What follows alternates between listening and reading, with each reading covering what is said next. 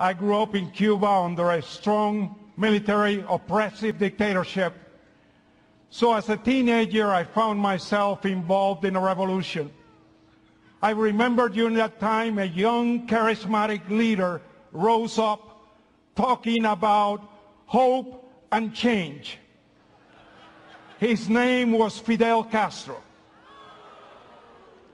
And, we all followed him. We thought he was going to be our liberator. As a result of being involved in the revolution, I was imprisoned, I was tortured, but by the grace of God, I was able to leave Cuba on a student visa and came to the greatest country on the face of the earth.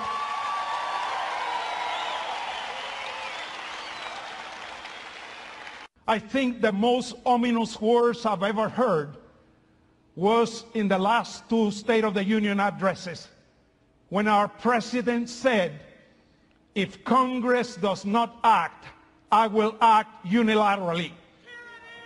Not much different than that or bearded friend that I left behind in Cuba, governing by decree, by executive order, just like a dictator like Fidel Castro. I feel that without a shadow of a doubt, outside of the Bible, the greatest two documents that have ever been penned are the Constitution of the United States and the Declaration of Independence.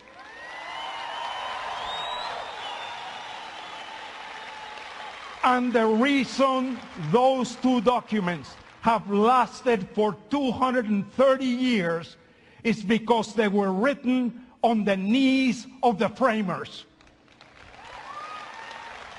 Men of God seeking wisdom from above.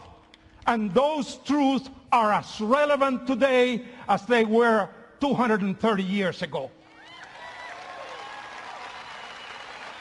And when we see the intrusion upon our liberties, when we see whether it is looking at our emails or listening to our telephone calls, or when we see the IRS targeting Tea Party groups, freedom-loving groups, because for their political ideology, I say we can remain silent no more.